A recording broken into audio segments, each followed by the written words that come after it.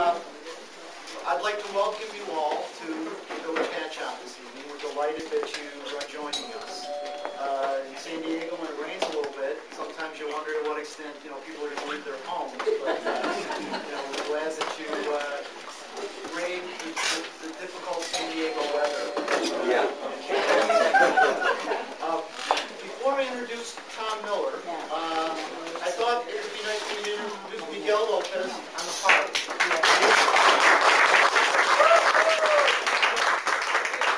I know you've all been enjoying Miguel's music for the last half an hour or so, but I thought it would be perhaps nice to just listen quietly to one more number, and Miguel perhaps could tell us a little bit about his instrument and his musical background. So, Miguel? Sure, thank you. Well, I'll be playing this harp. A lot of people say, well, that's a big guitar. But it's not, it's a harp. And this is a South American harp called Paraguayan, from the country of Paraguay, where probably the most popular harps in the world are Paraguayan harps. And as you can tell, it's got a beautiful sound. I like this sound compared to the classical harps. Much brilliant. These kind of harps, they're called diatonic harps because they only have one major key. So everything that I play is playing in one key. It doesn't have flats and sharps. It's like a piano without black keys. So I learned a technique. I place a key, a tuning key in my left hand, and when I play, when I need a sharp, for example, I have to make that sharp. I think about 20 years of practice. Don't lose the key, right? Right, I have done that. I lost this key, and it's a real problem. I can only get things in just one or two places, and I'm in trouble. So I'm going to do one more number, and this is a beautiful song called Pájaro Campana, which is the same as the bellbird song. And what the harp does, it imitates the sound of this little bird that is flying. So the sound of the bellbird. Pájaro Campana.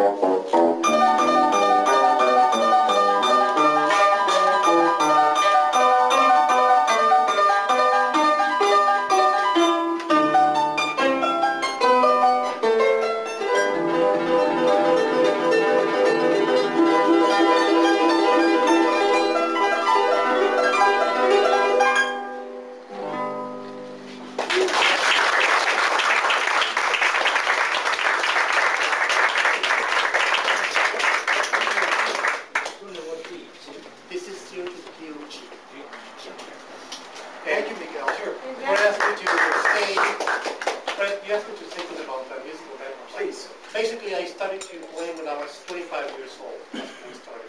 So I started as an adult, and then I dedicated many, many hours a day for many years.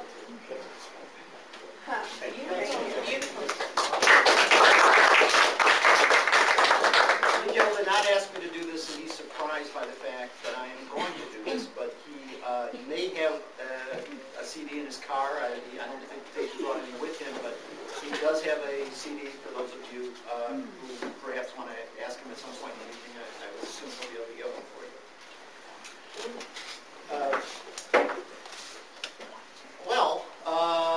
We are delighted and honored that Tom Miller is with us this evening. Tom, for those of you who don't know, writes about Latin America, the American Southwest, and perhaps most importantly about the border between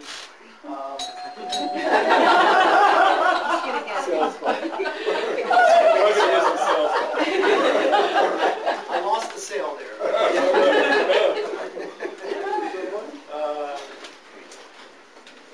The border between the United States and Mexico. As a matter of fact, part of his itinerary in town is to appear on Gloria Penner's show tomorrow night, Monday night on KPBS television, and where he'll be talking about his latest work, which is an editorial project, Writing on the Edge. It's a Borderlands reader. He edited this work. It's a compilation of essays, short stories, poems, music lyrics, am I missing anything? Cartoons. It's work that spans a long period of time, perhaps from the point in time when the border was created in the middle 19th century up to the present. Furthermore, he is going to be at Warwick's Books on Tuesday in La Jolla to talk about Writing on the Edge, and he will be signing books on Tuesday at Warwick. So I want to call all of your attention to that. For those of us who consider it important to connect and to build community and to cross borders, both literally and figuratively, Tom's work is very important, particularly for those of us in San Diego, where we are so proximate to Tijuana and need very much to understand what goes on the border and south of the border. And Tom is like an ambassador for those of us on this side of the border, and there are plenty of people who are ambassadors from Mexico and Latin America on our side of the border also. It's important for us to continue to understand each other, and Tom's work moves us to that end. So I'm very pleased that he's here. This is a very important issue to me. Tonight he's going to speak specifically about Latin America, Ecuador specifically, and we'll talk about Panama hats, but you know, we hope that we'll learn something. Panama hats are all around you, so you'll have enough product to plug into his talk. So at this point, I'd like to welcome Tom.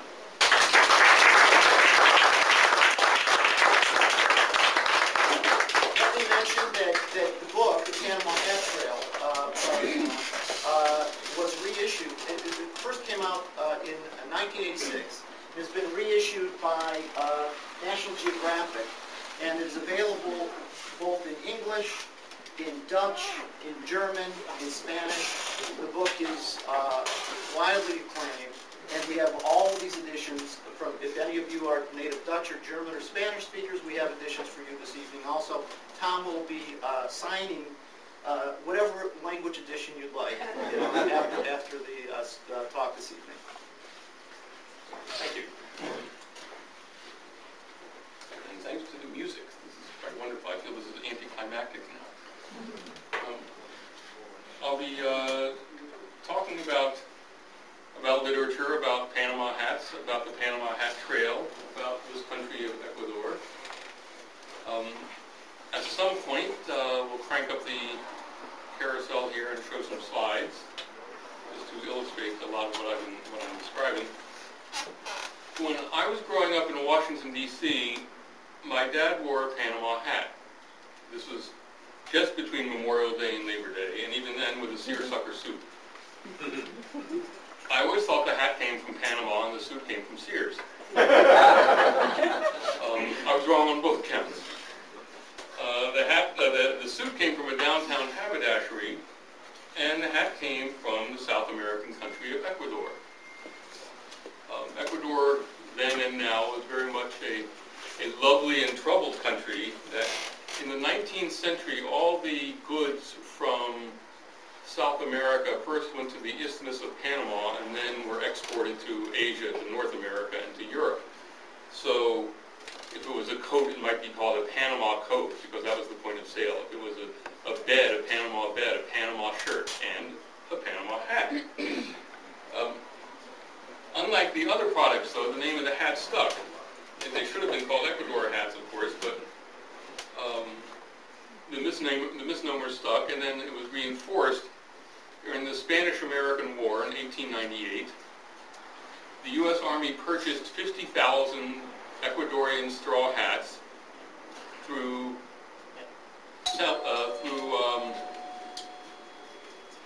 wholesalers, really, in Panama. And so, again, it reinforced the misnomer.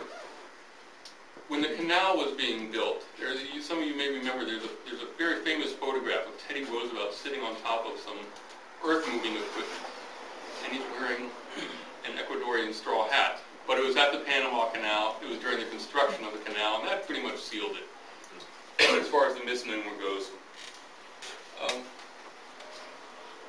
It's really, as far as a lot of, as far as Ecuadorians are concerned, it's surprising that anybody can remember where that hat comes from. But these quirky anomalies appeal to me when I do my writing.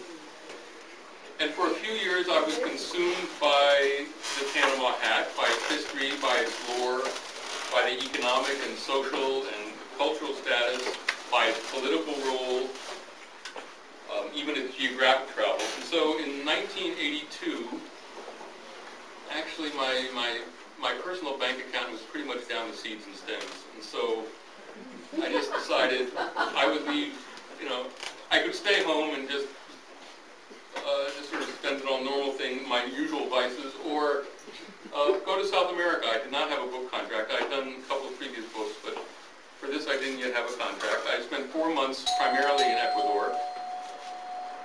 I lived in, tell me where Quito is. It's up high. Up high, top. Closer? Almost. Where's your glass? There we are. There's Quito. Thank you.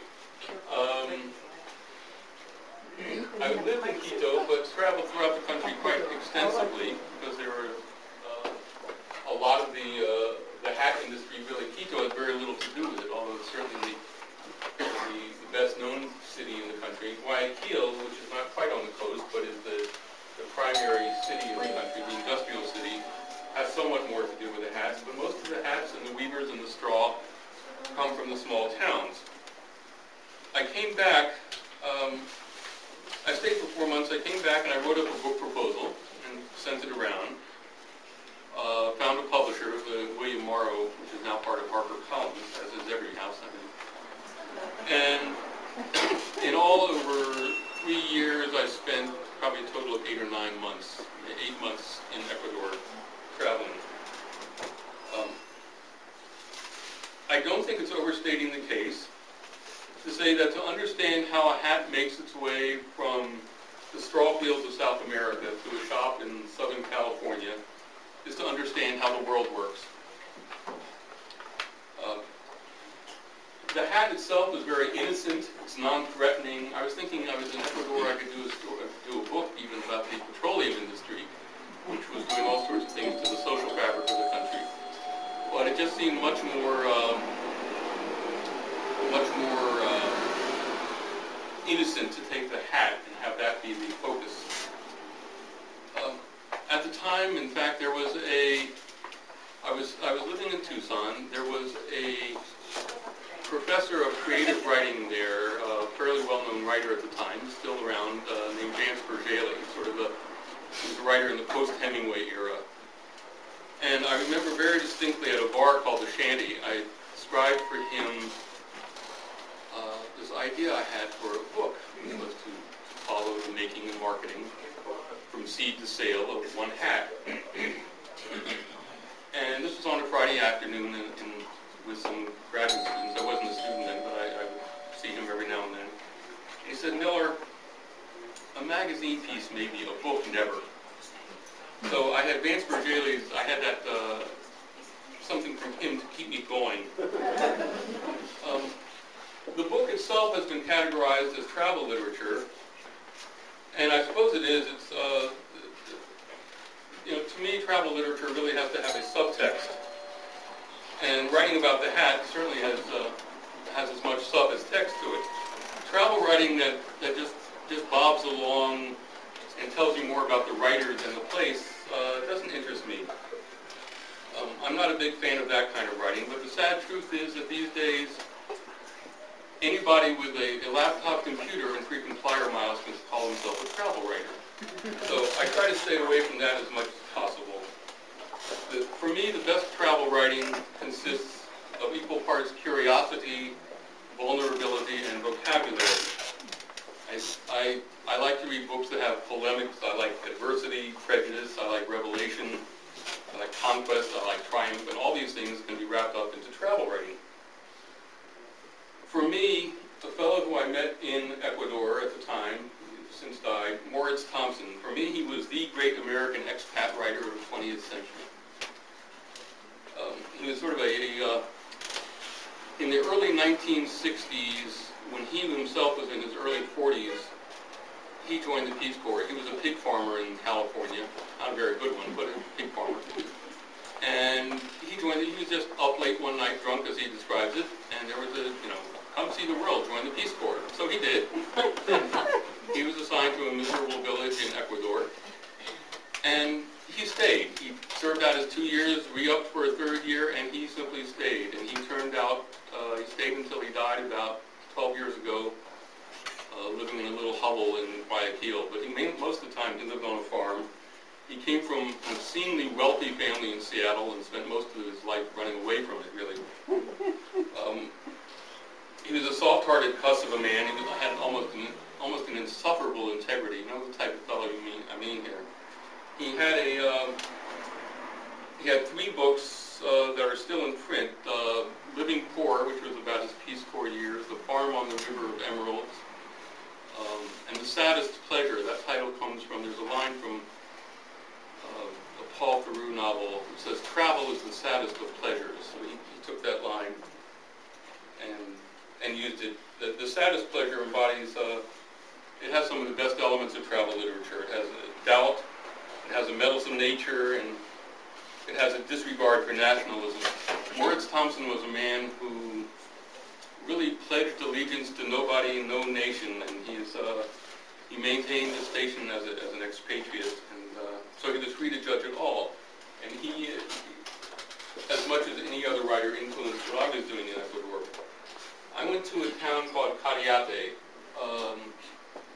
which is right in this immediate area, just inland from the coast.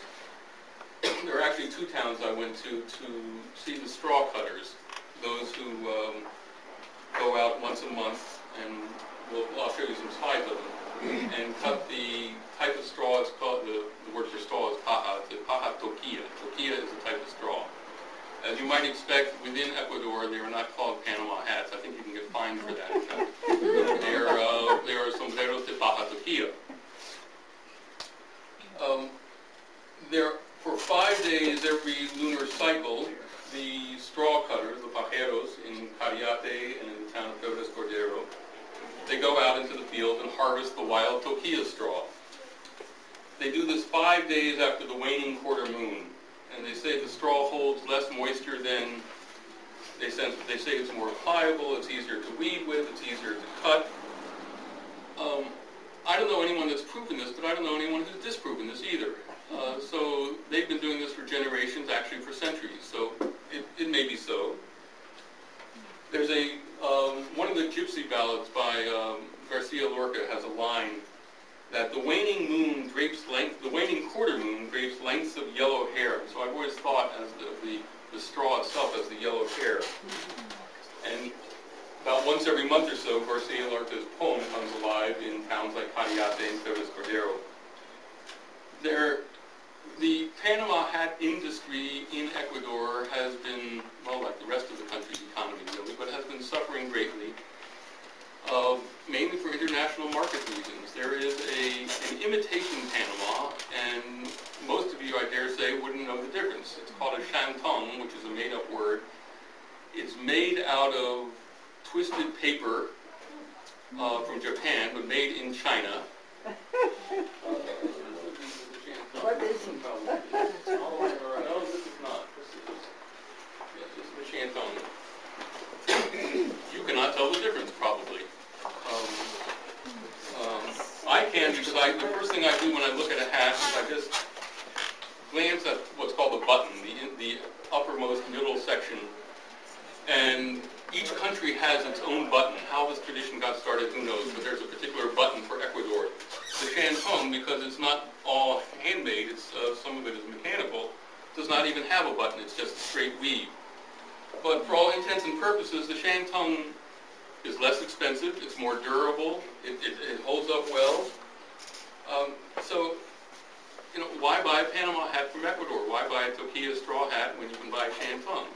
That's what most of the hat wearers around the world have determined. And so the shantung has cut mightily into the Panama hat trade, also the trail, actually. The other thing that has affected the hat industry, and still is affecting it, even though it's long over, was El Nino, the weather condition along the west coast of South America.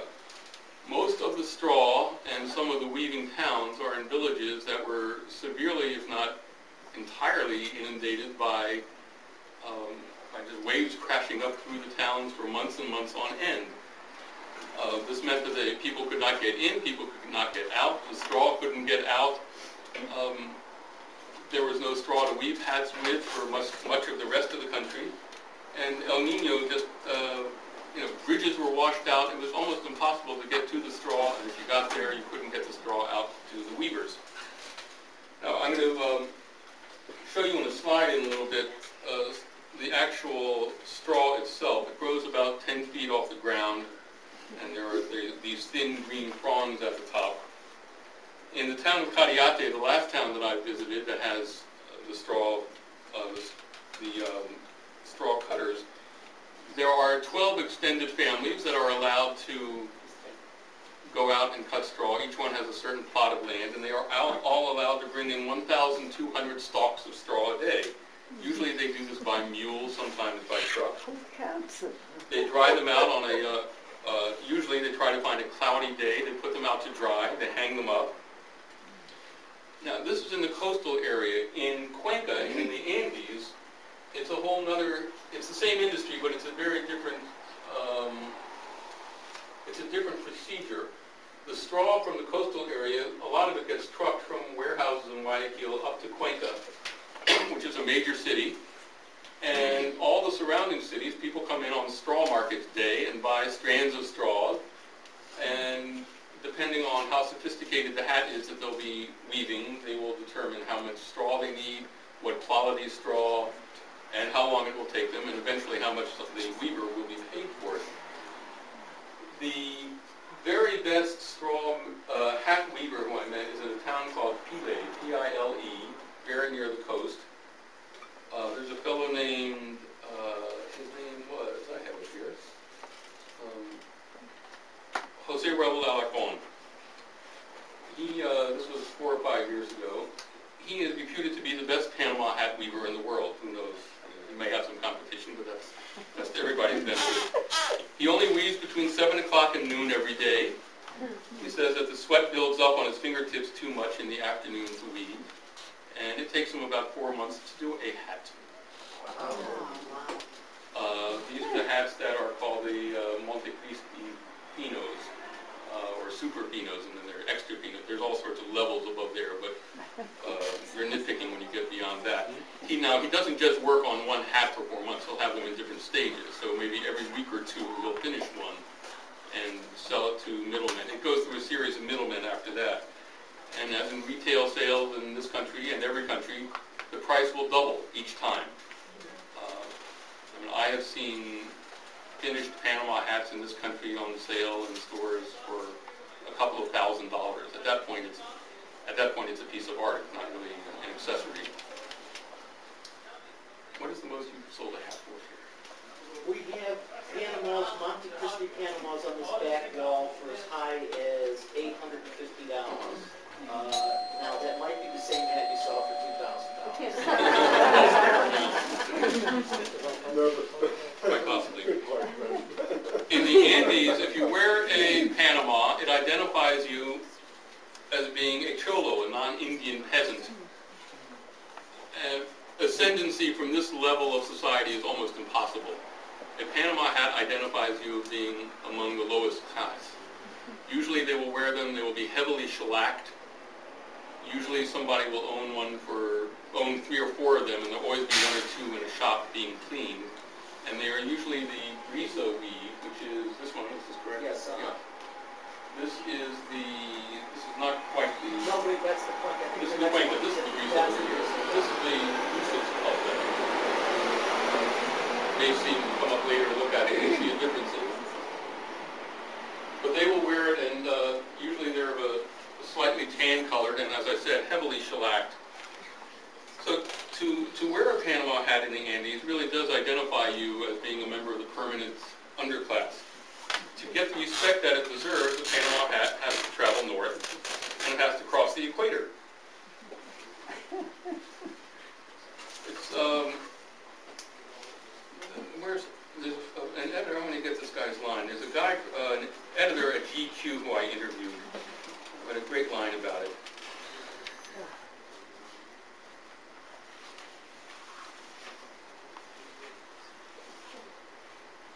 Well, we'll get to these pages later. Basically, he's saying that the Panama hat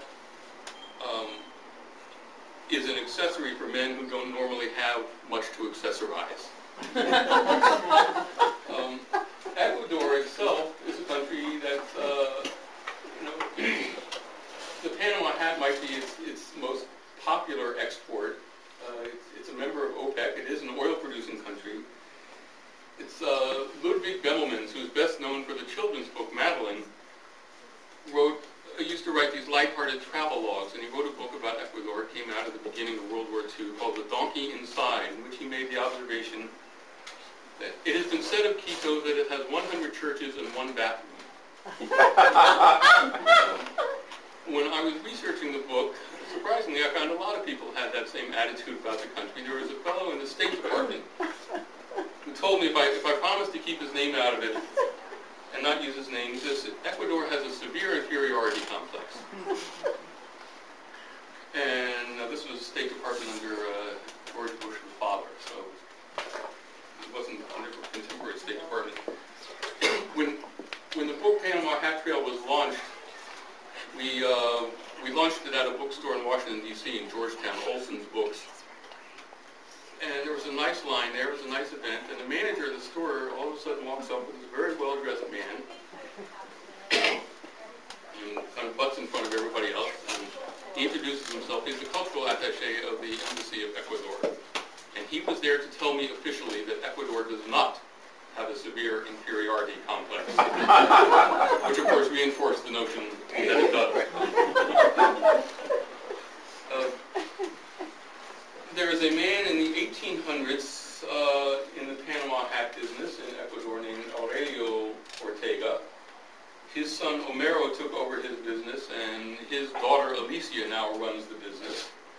It's one of the major exporters in Cuenca. It's a, if one visits Cuenca, it's one of the few hat factories that welcomes outsiders, and they have a little display. I'll show you a couple slides of it, but they have a display of how the hat is made from beginning to end, and good samples of a lot of the hats that they themselves make. the hats go from the weavers to these factories, and there's a whole process. I made a list. They get cleaned, bleached, trimmed, finished, what's called treated, shaped, and softened. Softening is done hat by somebody with a hammer. If you hit it too hard, you're going to break the straw. If you hit it too soft, it's not going to take the shape that you want. Each hat goes through this entire process entirely by hand.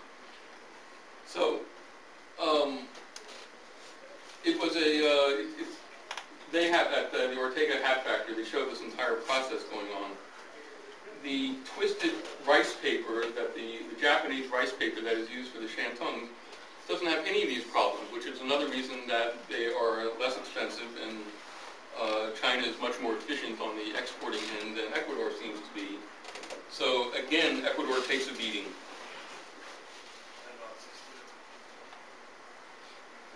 There's the hat producers, excuse me, I got my GQ quote. I'm going to get them right away.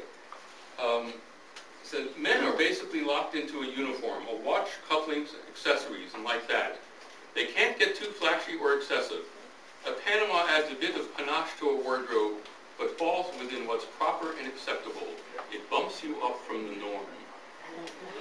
Good luck, good luck. So the hat makers have all sorts of, the hat factories have all sorts of problems. They have the shantungs, they have El Nino, they have just, it's a 19th century industry, and they're facing the 21st century marketplace. And they're really not making a whole lot of concessions to the marketplace. One of the things they have done is that there's a unit of the World Trade Organization that serves to protect names that are associated with a place or a product. Champagne. Champagne actually has the protection of the World Trade Organization. You cannot call something champagne unless it actually comes from a certain region of France. You can change the spelling and do that, but a number of years ago, Limburger cheese, that's another example. Can someone think of any of the others? There's about a dozen. Bourbon whiskey. Really? Yeah, bourbon. It has to come from Bourbon. From Kentucky? Bourbon County. From Bourbon County. Oh, Kentucky. okay. It's Okay. true. And tequila, Mexico has a patent, a patent or something for tequila.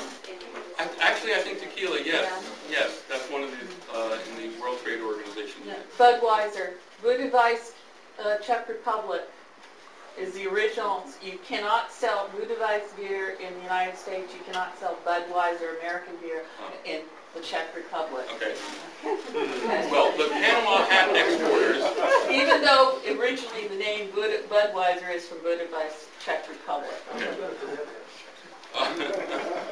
the Panama hat exporters, that is to say the exporters of sombreros de paja toquilla, have banded together, which is something they very rarely do, and they want to get the World Trade Organization to define in the global marketplace that a Panama hat is a straw hat woven from toquilla straw in Ecuador.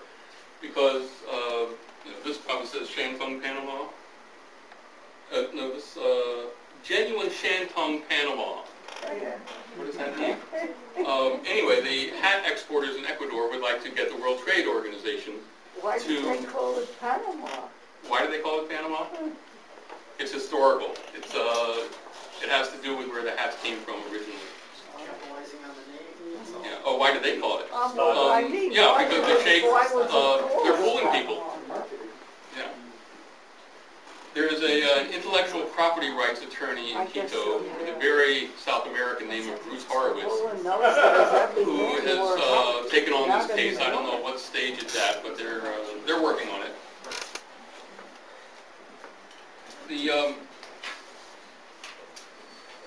The hats themselves, of course, have become very, flashy and very notable. We have there was that picture, as I described earlier, the picture of Teddy Roosevelt wearing what they call a Panama hat on the moving equipment at the canal.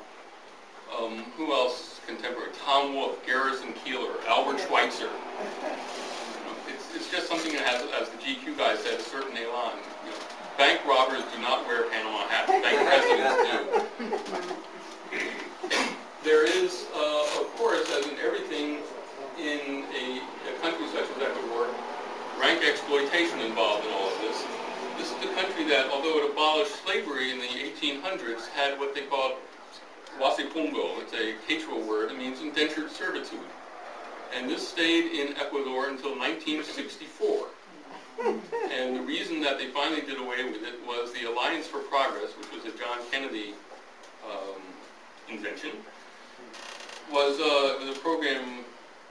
It didn't last very long, frankly, but what it did was it said, we'll loan you all sorts of money for almost anything you want. We'll lower the trades and tariffs on a lot of your products if you do things like end indentured servitude.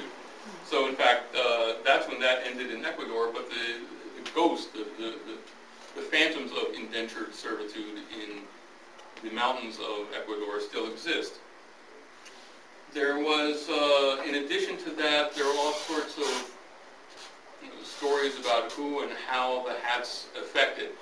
The hat weavers, the ones that do the really fine hats, will be leaning over a sort of a tower of, so you don't have any up here now, the blocks. Oh, there's a photo. Thank you. Exhibit A. There'll be a tower of the of hat blocks, and the weaver will be leaning over it.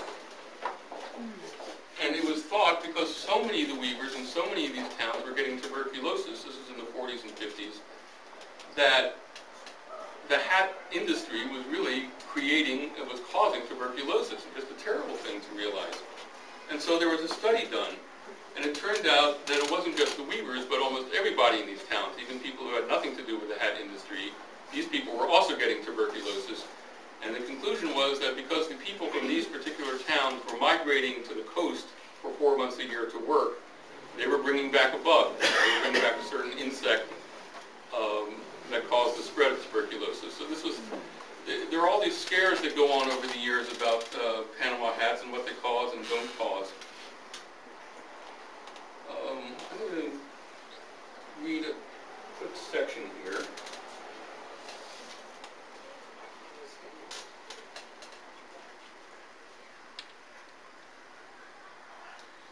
This is in the town of Puebla, or outside the town of Puebla Cordero. I went out with Domingo and a friend of his. What was his friend's name? I went out with Domingo into the straw fields, looking for the origins, looking for the straw itself. We trudged another hour up and down steeper hills. Rain sprinkled lightly but steadily. Antagonistic mosquitoes joined us. The way grew more sloshy and humid. The muddy path was thick enough to suck the hind hoofs right off a bull. I took off my mud-caked sneakers and carried them over my shoulder. My feet had never looked whiter than they did against the black South American clay. Domingo noticed my anxiety. "It's right over there," he said, pointing his piedra in the distance. "We should be there soon." Piedra means rock, but it's the word they use for their machete that they cut the straw with. He said, "We should be there soon." Soon? What does soon mean to someone who walks barefoot 3 hours a day to work in the morning and back again at night? For all I know, he went home for lunch too. Soon. Distance and time are two of life's limitations that take on surreal qualities in Latin America. Dimensions mean little. Soon. It could mean today, tonight, tomorrow, by next week, or I'm not sure. Soon could be 15 minutes or 15 miles. The difference between soon and forever might be negligible. A few minutes later, Domingo added, "We're getting closer." We turned off the wide path and walked into a lush, sloping green forest with plants 10 or 20 feet high. The mosquitoes from the trail followed us. After 20 yards, Domingo stopped. "There it is. There's the toquilla straw." He clutched a slender green stalk rising 10 feet off the ground, with thin green leaves spanning out 2 to 3 feet from the center at the top. Other shoots have not yet flowered and remain tightly wrapped inside their green leaf casing. Those were the ones we wanted. Domingo took his machete in his right hand, held an unopened shoot in his left, and sliced it off where it connected to the trunk. He did it again with another shoot, and another, and another, and another. Antonio and the others took their machetes and did the same. In 5 minutes, we had a pile of some 50 shoots. Here, 8 miles down a back road from a village at the end of a dirt road in South America's tropical northwest, I found the beginnings of the Panama hat. they take the straws, they send it back to their villages. It's hung on a clothesline.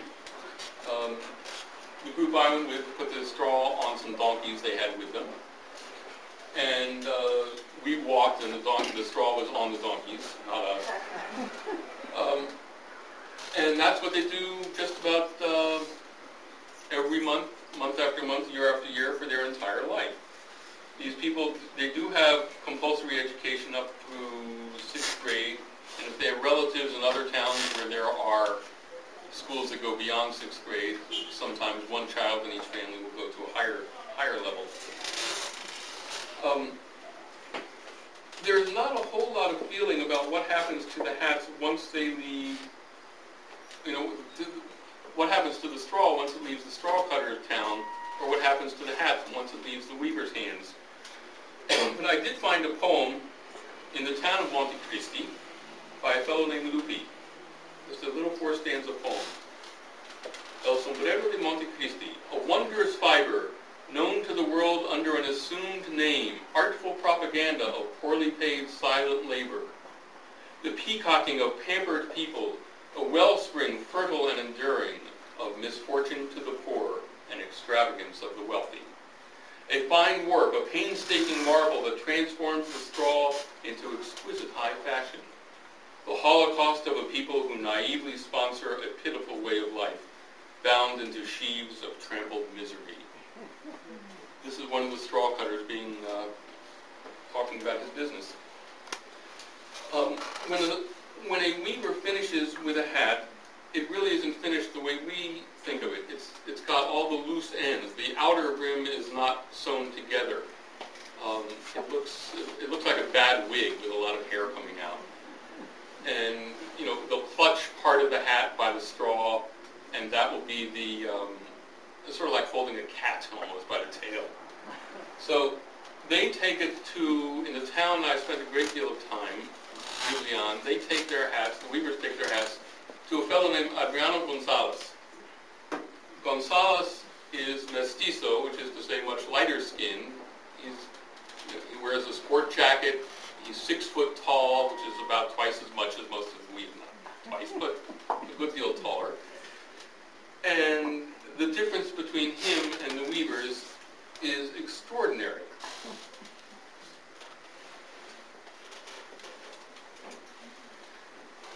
For hours, it seemed, virtually every woman and some men who live in the canton of Biblian approached Senor Gonzalez to sell him their newly woven hats. At his mercy for their weekly pittance, they stood in small bunches, some silent, others chattering, a few solemn, and a couple drunk. I walked around front to get a weaver's eye view. From their side of the table, Gonzalez's slender 6 foot frame grew another foot. From this vantage point, he clearly had the upper hand. In fact, he had the only hand. His eyes, his skin tone, his clothes, his home, his gender, his vocabulary, his height, his wallet, all these gave him every advantage. Many weavers chewed raw sugar cane while waiting in line. Their teeth, or what was left of them, were as yellow as their hats. I asked a small cluster of women how long it had taken them to weave their hats. How many hours? Who knows? We don't figure time in hours, they replied.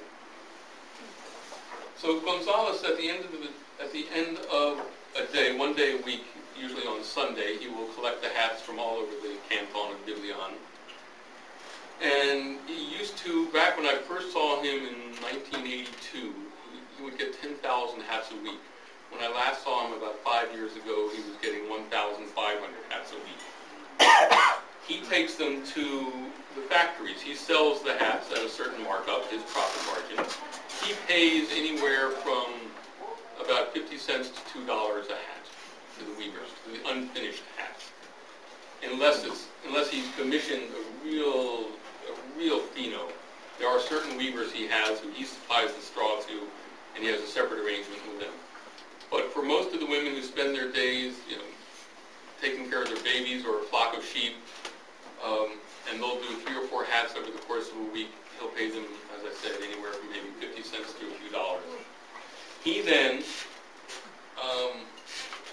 takes these in the back of his Jeep to the hat factories and sells them bulk. there's one hat factory where in the room that he delivers them to, there's a poster of the Disney dog Pluto, and the caption says, "Pluto es hijo de Pluta." So, some of the dumb bilingual jokes, I'm sorry.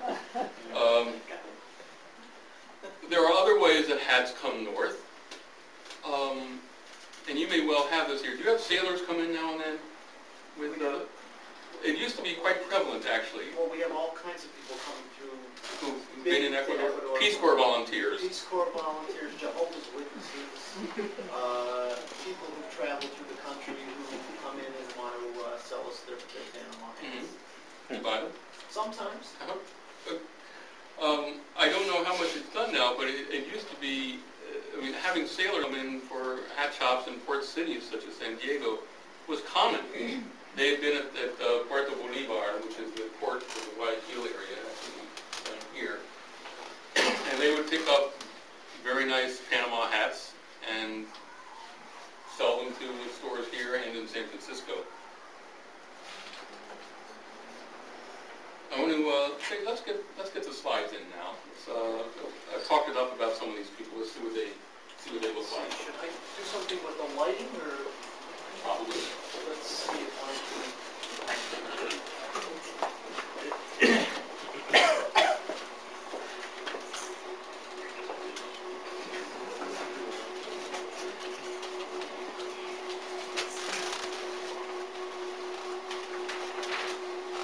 I've got Domingo.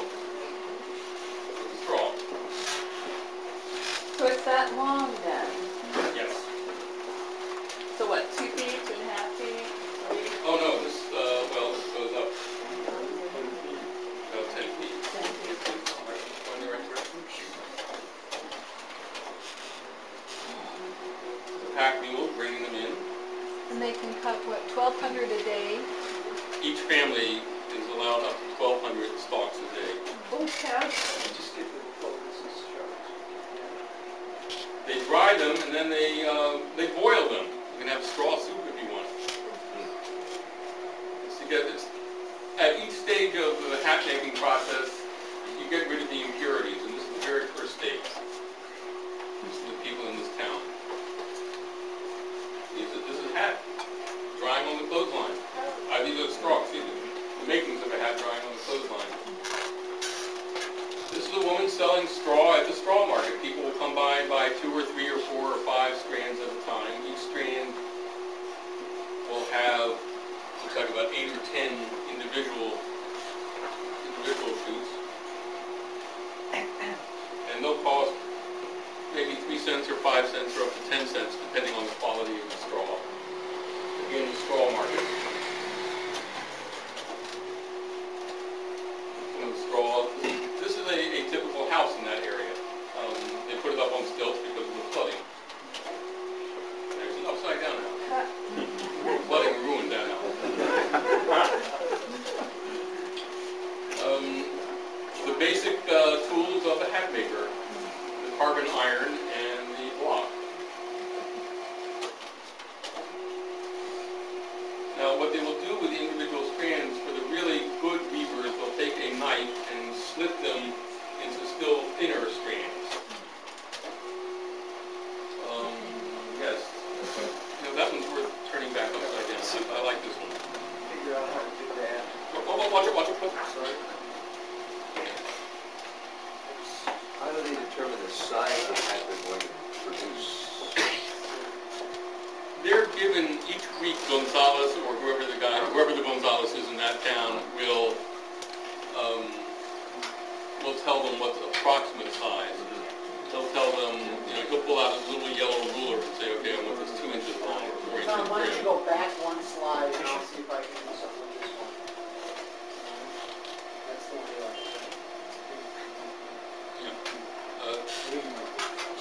I know it's supposed to be upside down. It's supposed to be upside down, and that's what it was. Let's see if I did anything right here. Well, we're sideways now. Okay.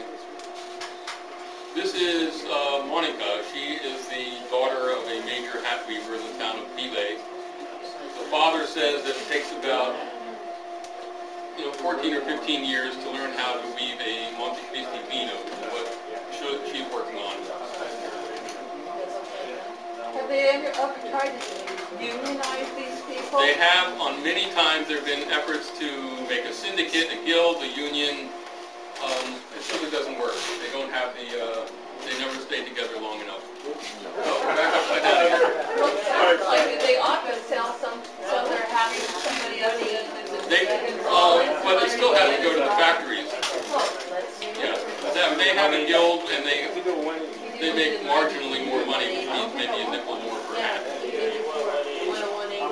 Why don't I just go on? No, Yeah. you can do it. Oh, okay. Well, Does everybody look sideways? There you go. He's gotta go back. Strap I on. need to pull the slide up. okay, go ahead. That was good. Here's, Oh, I see. that's why they thought that a lot of people got tuberculosis, because you're, with your chest, you're leaning over this tower of hat That's blocks. like that? Is that the consensus? What year was that they made that assumption? In the 50s, I believe. It doesn't follow TB epidemiology at all. Why do they have those hats To get the right height for them to do the weaving, because it has to fit over. This man is selling blocks for about $2.50 each. And somebody starting the very beginning of a hat.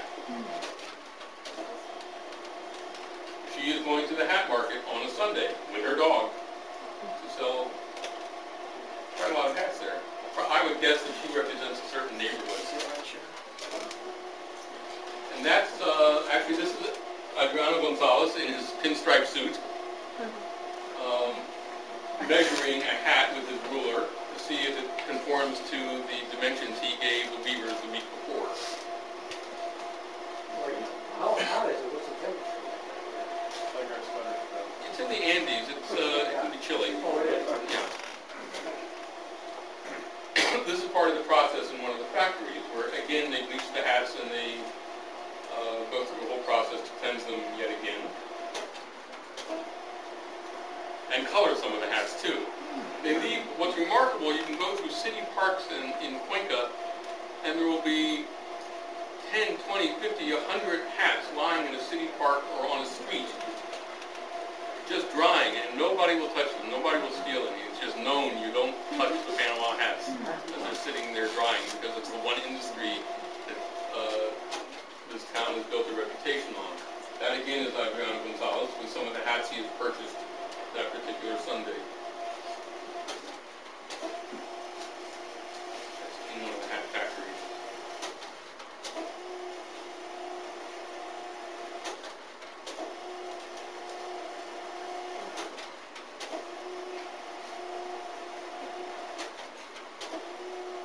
This woman on the right, in the book itself, there's one particular weaver whose family I spent a great deal of time with. Isaura is her name. And that's her and her husband who drive this. Basically, he's a taxi driver who drives between towns carrying people. This is in the city of Cuenca, although they live in Biblian, which is about 40 kilometers away.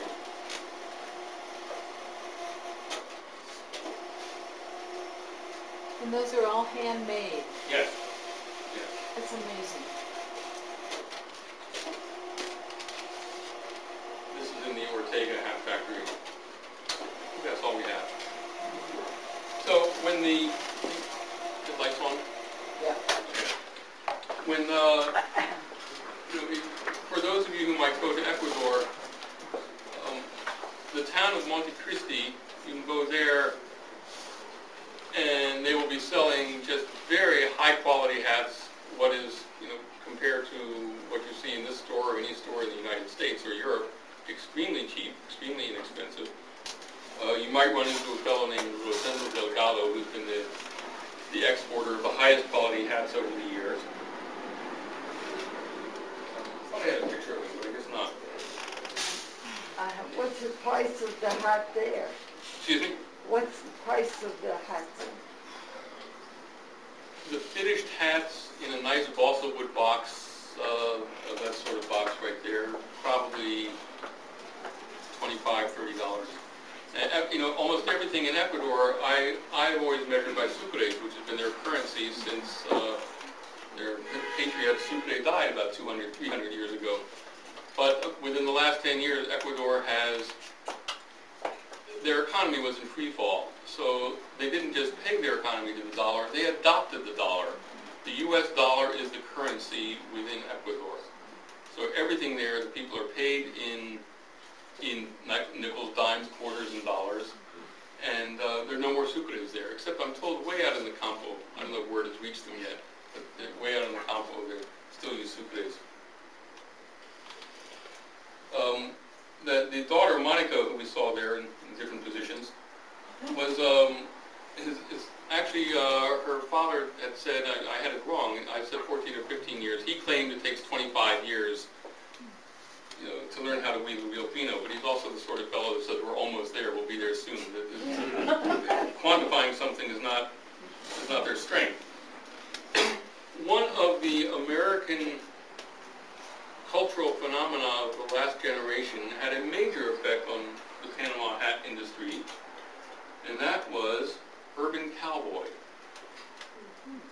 The Stetson and Musistol Company would make a great deal of straw cowboy hats, and most of the hats they made at the time were made from Ecuadorian straw.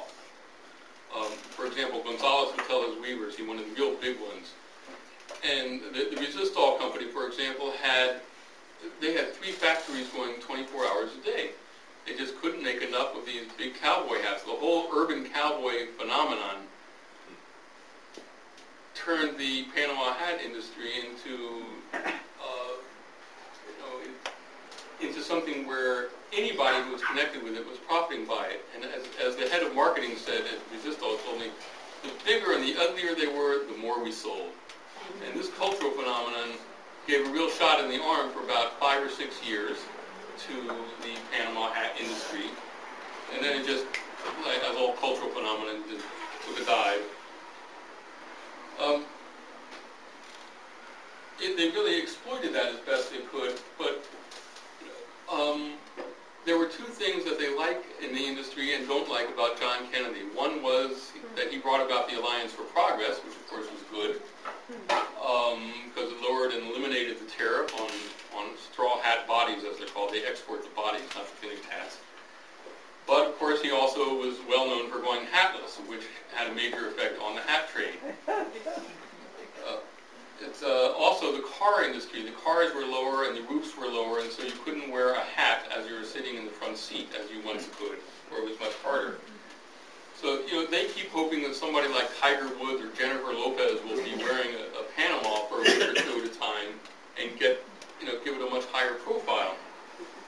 There is a group an environmental group in the city of Guayaquil called Fundación Natura, the Nature Foundation. They did a study, and they concluded that since the campesinos kept going further back into the deforested countryside in order to find the mature cuttable straw, that the plant, like the hat, may eventually become endangered. So what Fundación Natura did was they are helping the growers plant new acreage of the straw, so it won't be the wild straw they go after. They will have managed harvest.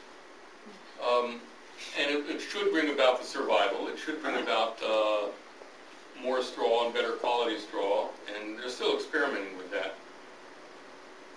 The export figures keep going down for Ecuador, and it means the price here maintains or goes up somewhat. The fellow who when I was following the initial trail back 15, 16, 17 years ago, the fellow who ended up with that one hat that I was following actually is a pest control executive here in San Diego. Ray Stansbury is not here tonight, I don't suppose. We've invited him. No? Okay.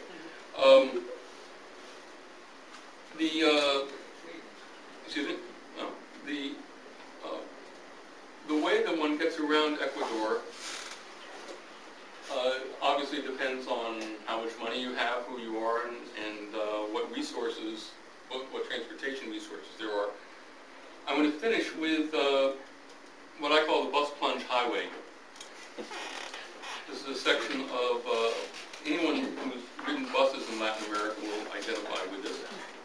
I was going to the town of Febres Cordero, and I took the bus to Guayaquil, which at that time had 1.6 million people, now considerably more. It's a 150-mile ride. Bus rides through Latin America have always induced fear in me, brought on by years of reading one-paragraph bus plunge stories used by newspapers in the States as fillers on the foreign news page. The datelines change, but the headlines always include the word bus plunge, as in 12 die in Sri Lanka bus plunge. Chilean bus plunge kills 31. We can count on one every couple of days or so, an editor at the New York Times once told me. They're always ready when we need them. Never more than 2 or 3 sentences long, a standard bus plunge story will usually include the number, fear dead, the identity of the group on board, a soccer team, a church choir, and the distance of the plunge from the capital city. The words ravine and gorge pop up often. Most of the stories come from third world countries, the victims constituting just a fraction of the faceless, brown-skinned masses. There's a book by a foreign correspondent named Mort Rosenblum. 100 Pakistanis going off a mountain, Mort wrote, in a bus makes less of a story than 3 Englishmen drowning in the Thames. Is there a news service that does nothing but supply papers with bus plunge stories? Peru and India seem to generate the most coverage. Perhaps the wire services have more stringers in the Andes and the Himalayas than anywhere else. If an Ecuadorian bus driver survives a plunge fatal to others, according to Moritz Thompson in his book Living Poor, quote, he immediately goes into hiding in some distant part of the country so that the bereaved can't even up the score. There are rumors of whole villages in the far reaches of the Amazon basin populated almost entirely by bus drivers. I wish they'd send the San Diego bus drivers there. If you anticipate a bus trip through Latin America, go through the following checklist prior to boarding. Look at the tires, check the windshield wipers. If the wiper that works is on the driver's side, so much the better. The shrines to saints and pious homilies and boastful bumper stickers and religious trinkets do not reflect the safety of a bus. Jesus Christ and Che Guevara are often worshipped on the same decal. This should give you neither high hopes nor nagging suspicion. The driver's sobriety is not a factor. The presence of his wife or girlfriend is. If she's along, she will usually sit immediately behind him, next to him, or on his lap. He will want to impress her with his daring at the wheel, but he will also want to go to great lengths not to injure her. If he has no girlfriend or wife, the chances of gorge dive increase. Check the bus for brakes. Once I asked a driver in Guatemala about the brakes on his bus. Look, he said, the bus is stopped, isn't it? Then the brakes must work. Always have your passport ready. Random military inspections take place whenever you least expect them. In defense of Latin American buses, they go everywhere. No road is so dusty, bumpy, unpopulated, narrow, or obscure that a bus doesn't rumble down it at least once every 24 hours. The fare is really very little. Cuenca to Guayaquil costs less than $3. And barring plunges, they almost always reach their destination. If your window opens, you'll get a view of the countryside unmatched in painting or postcard. Your seatmate might be an aging campesina on her way home or a youthful Indian on his first trip to the big city. Dialects of Spanish and Quechua unknown to linguists float past you. Chickens, piglets, and children crowd the aisles. My trip, 5.5 hours long, began at 8,400 feet above sea level. It climbed so much higher, and descended to a sea level straightaway for the final 90 minutes.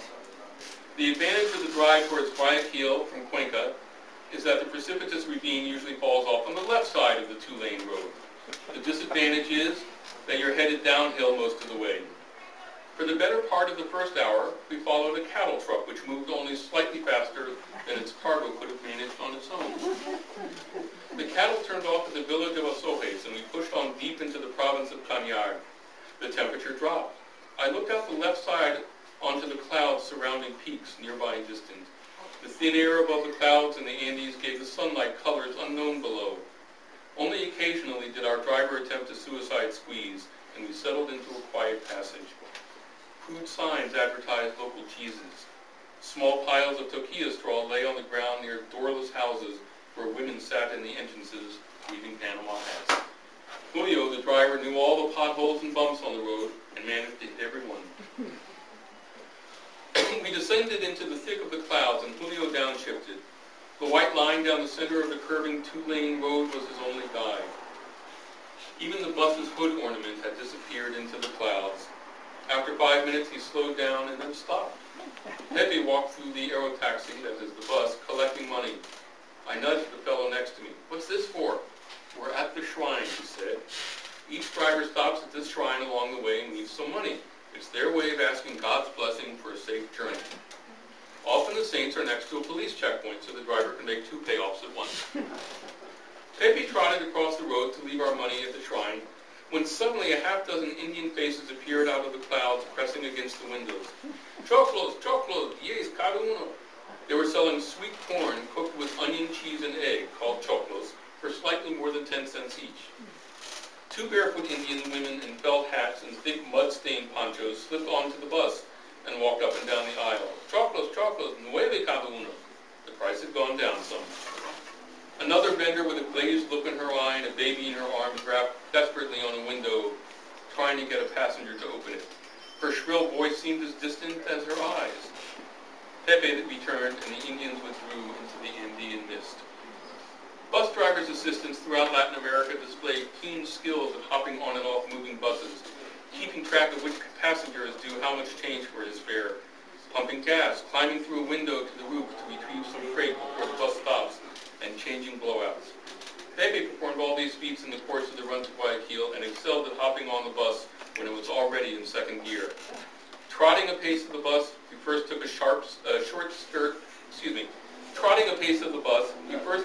skip on the ground to get the spring in his feet, then a short jump up at 45-degree angle, calculated to land him on the first step while he grasped the metal bar next to the doorway.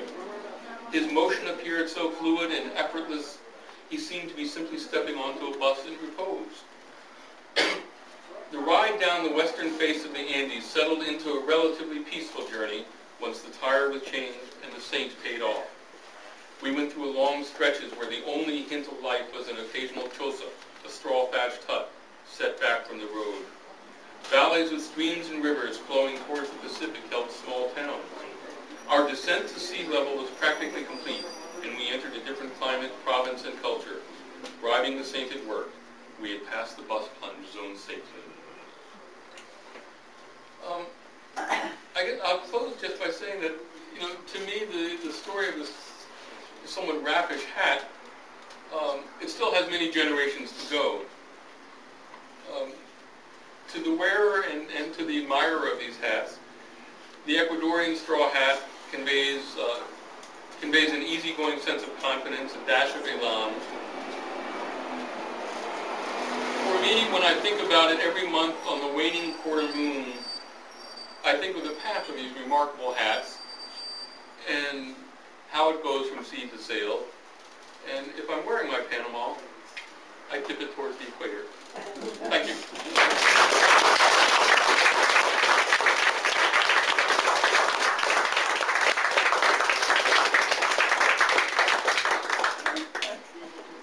Yeah, I was just going to say, as I learned on my many hours of watching book TV and C-SPAN, this is the point in time when I'm supposed to entertain questions. So we have, a few moments, and Tom has graciously accepted the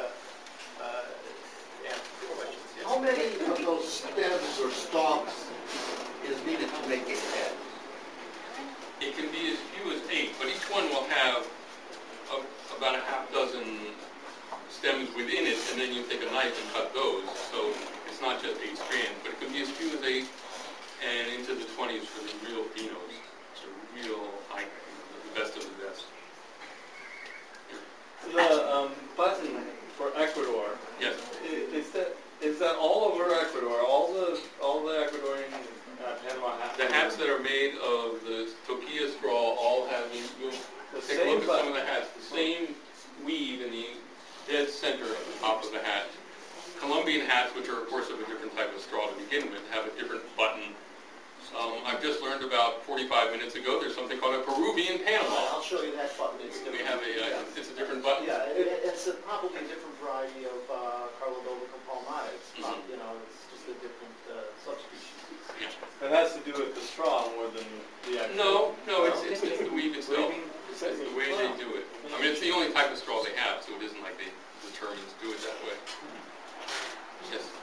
More about the distinction. The dents, that's what I call them, on the sides and the front. Is that relevant to a certain locale, origin, style, and brim width too? Could you address? That's almost entirely determined by the marketplace. That's going from the far end backwards. So I followed an order from Resistol hats going backwards, and I followed the straw coming forward. We met at a certain point. The Resistol, for the year following I did my trip, had asked for a wider brim, and this word trickled down to people like Adriano Gonzalez, who there's one like him in every town, and so he would tell his weavers, I want a wider brim. You know, I was going to ask you about colors, but I noticed in that photograph that they came in variety of colors, yet I wasn't aware of that. Do we have any examples of no colors? Purple and red and green Panama hats? Most of those are exported to other countries, but Well, you can see, if you look on the wall over there, you've got black, tan, bleached. You got, Okay. you know, over here on this tree to Tom's left, you'll see various shades of coffee, tan, I green. see, but no purples, no reds. Well, I don't, I mean, there's not much of a market for purple and pink red, or so we've had them in past years. I just can't pull one out for you right now. We had a purple one right up there. Where's this, Bruce? Top. Oh, right up yeah, there. this is a crochet Panama. This is Oh, something crochet. They Wow. crochet the straw before they begin to weave it, and you'll see a couple of colors there along the lines of what you're asking. is that contained properly? Yeah, yeah, it is. Doesn't surprise me. Yeah. I think I could add to that, Fred, if you'd like, Please. about the colors.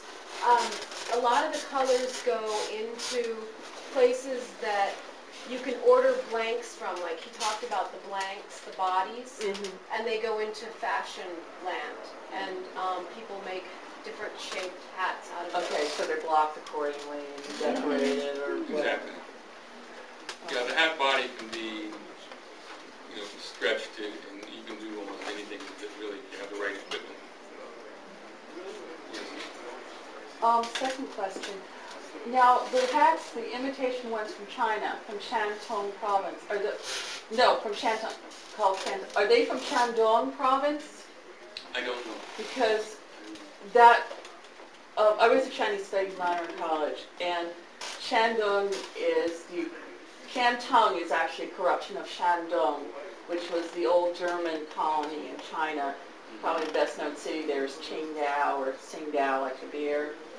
But there's a type of silk fabric called Shantung silk. Yeah.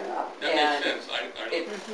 I didn't know. I know where it's a originated twisted rice from. paper that is exported from Japan to China, Okay. and they use that for the making. And maybe they're from Shandong. The geography. Maybe not. Maybe it has the texture of Shantung. That's a possibility too. The Andes are really cool. So they're not wearing, the peasants are not wearing these hats for the sun, the heat, like we use. Well, here. in the Andes it's extremely cool, but in the midday sun, when you're at that altitude, the air is so thin that the sun will affect you, and so there's good reason to be wearing a hat. So the tighter weave of the Fino, does that actually keep you cooler than It's the opposite.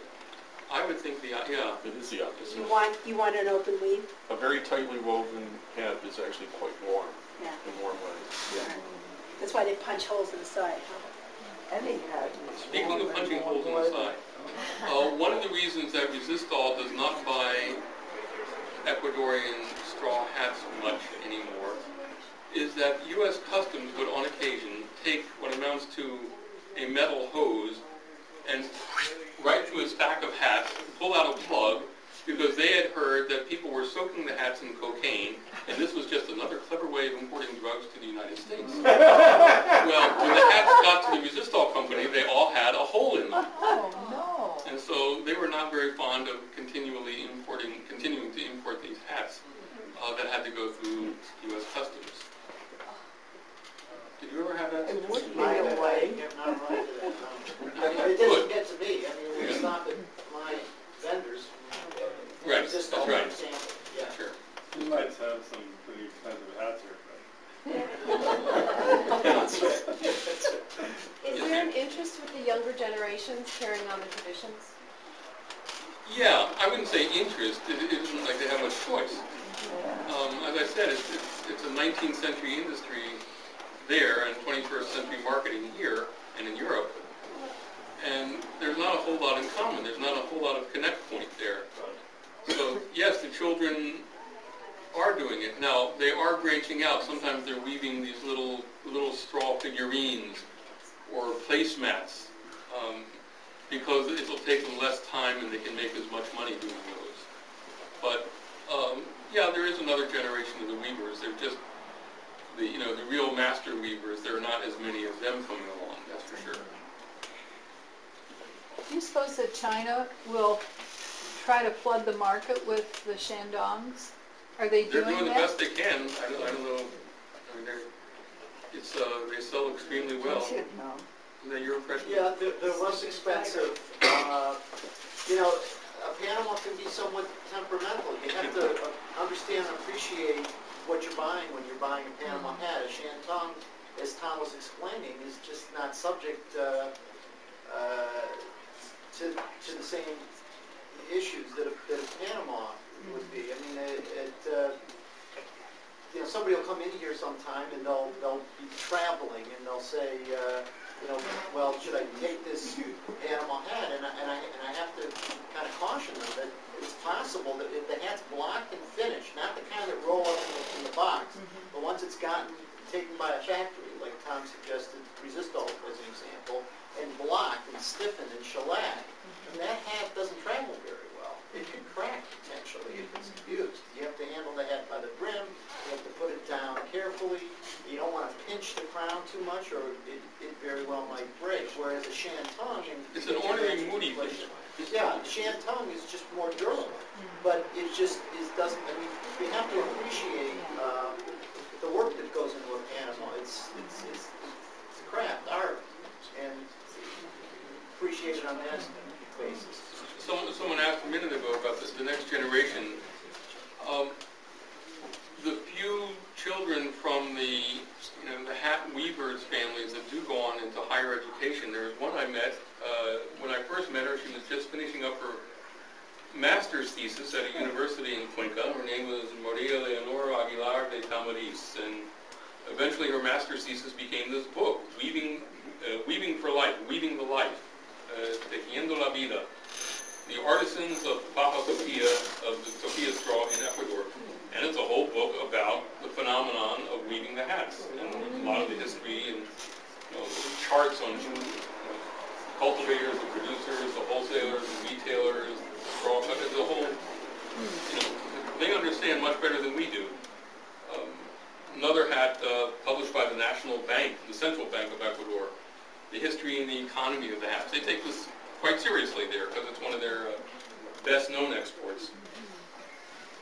One or two other questions? Why is the most assumption made, I guess, of the black band for a Panama hat? Is that as opposed to something more colorful, or? I guess it's standard. I don't know. Yeah. I think just for showing off the brightness of the hat. I myself look like formal. It almost makes it look like you feel like you had to be dressed in full rather than wearing a bandana with some color in it. I mean, some people will, once they get the hat, they'll put in there, maybe put a feather in there or something very colorful, or I like maroon bands myself. Woven band. Okay. Well, thanks. Very good. Appreciate it.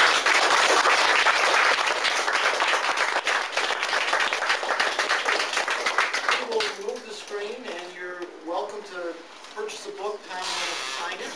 And if you want to browse around and look at some Panama hats, feel free.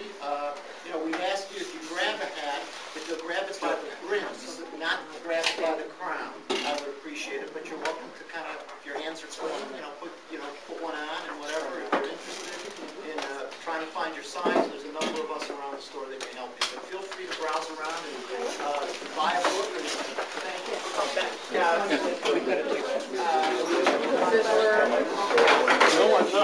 well, that doesn't have any of these.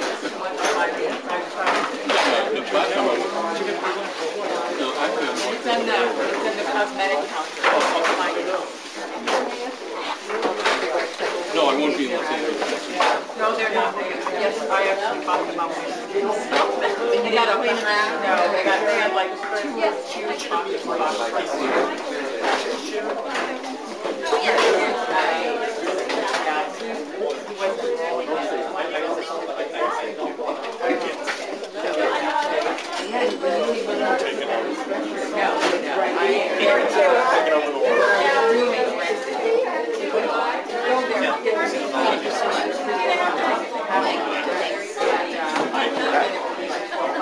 friend wants to get a Panama hat. He can make it.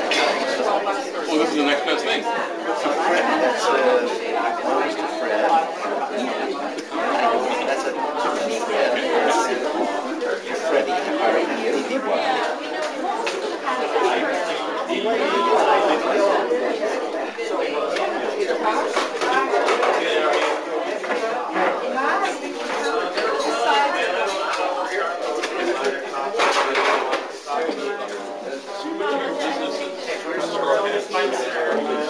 Actually, it depends on if they're the winner.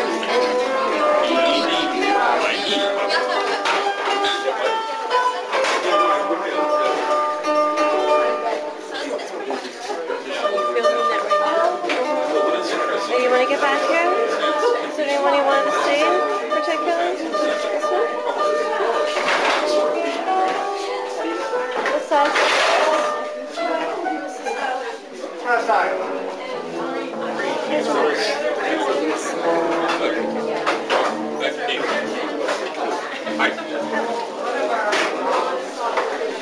What a name to go with this? Flip it down.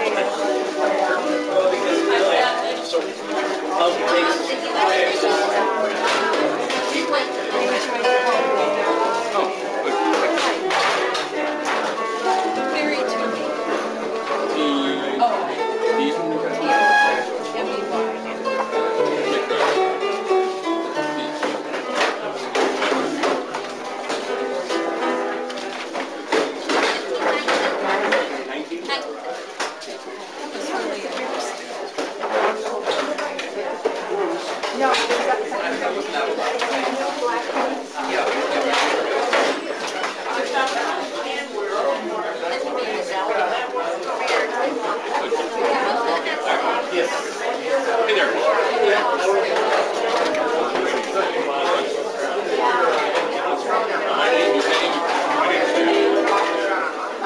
J.E., not G.O. Oh, thank you, sweetie. Somebody's going to say, you forgot the silent E on the sign.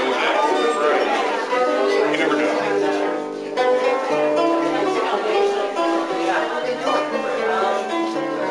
I don't know.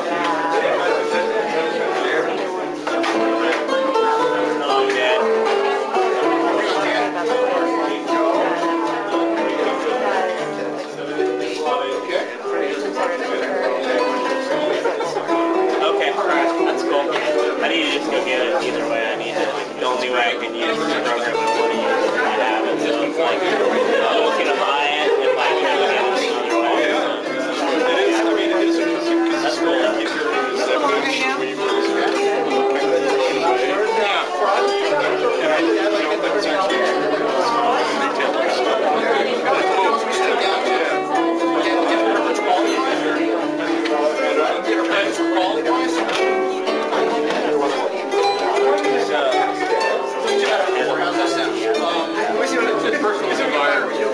It's just strictly taste and fashion.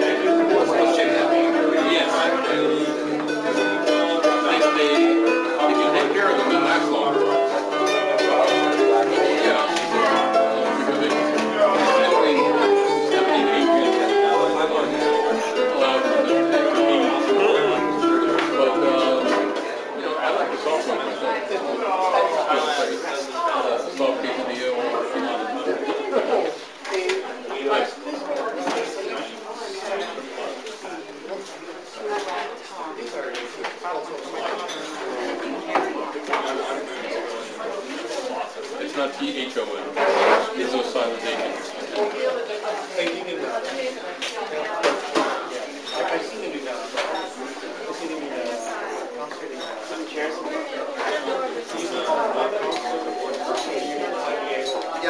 learned that.